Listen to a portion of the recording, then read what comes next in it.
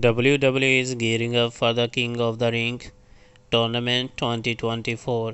The world has still not been able to stop talking about the main event of WWE WrestleMania 40.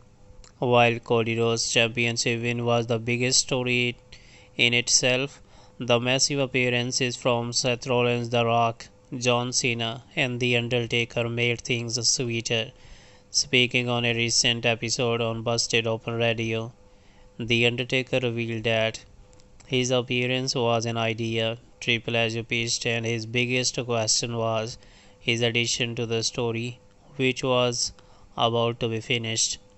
While he was questioning his addition, he stated that he wanted to be a part of the show.